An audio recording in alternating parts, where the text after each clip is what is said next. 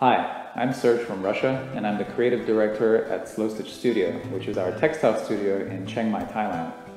We make handcrafted fabrics, fashion accessories, and naturally dyed textiles with the help of our team.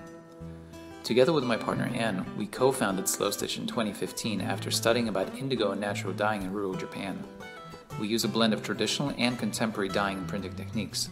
There's a strong emphasis on natural dyes, and in particular indigo. The name Slow Stitch comes from our main technique, which is shibori intensive tie-dye stitching.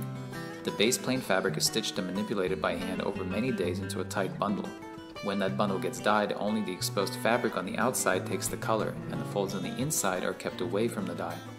Then we cut the threads, unfold the fabric, and we can see the design.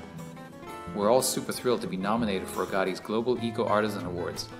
If you want to check out our work, come visit us anytime. Our doors are open.